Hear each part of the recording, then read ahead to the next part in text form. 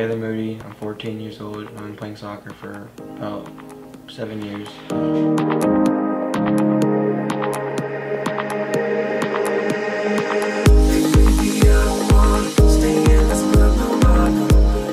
It's like the spectacular saves you make. I just get a lot of enjoyment from them.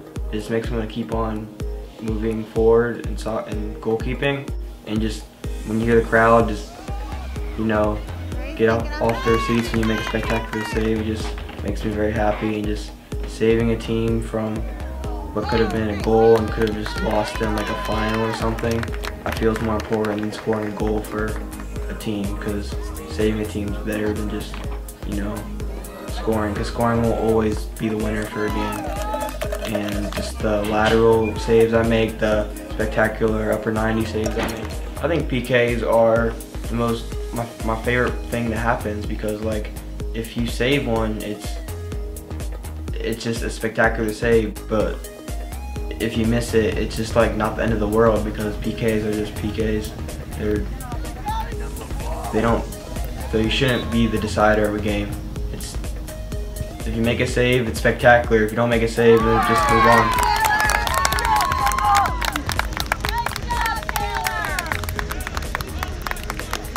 I've done lots of training, like New Era. I've done goalkeeper training. I've done CrossFit training to get stronger.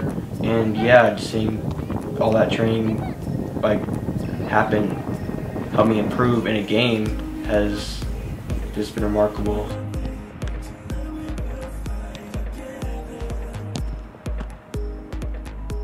Well, I feel you just have to organize your team to be the captain of your team, and just organize your players so that a chance won't happen where you might concede a goal. The most important position on the field, and when you make those saves, it's just a very big moment for your team, for yourself.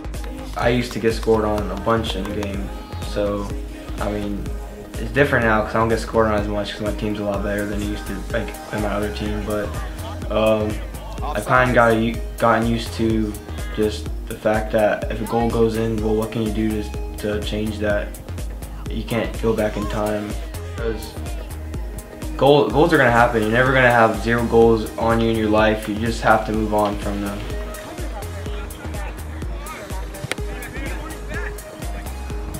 I work on my mentality, and then just throw a ball at a rebounder and try to improve on the things that I can.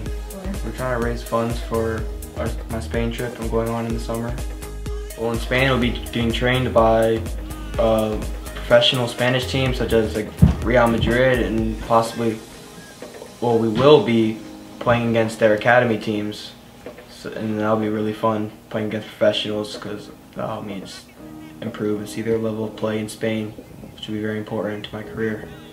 I hope this training will help me achieve success in a soccer career. I hope I can play college, professional. I hope I can get a good scholarship for college and maybe go professional.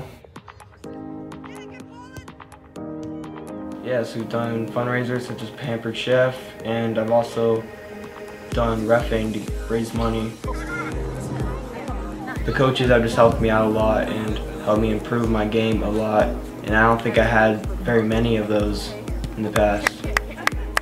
You just use your head, and whatever comes to your head, you just tell them to do. So if you see a certain angle open, you tell them to move to there, and if you see people open, you tell them to mark them. I feel like it's just basically a game where you use your mind, and you just say what comes off your mind. Thank you, I really appreciate you watching this video.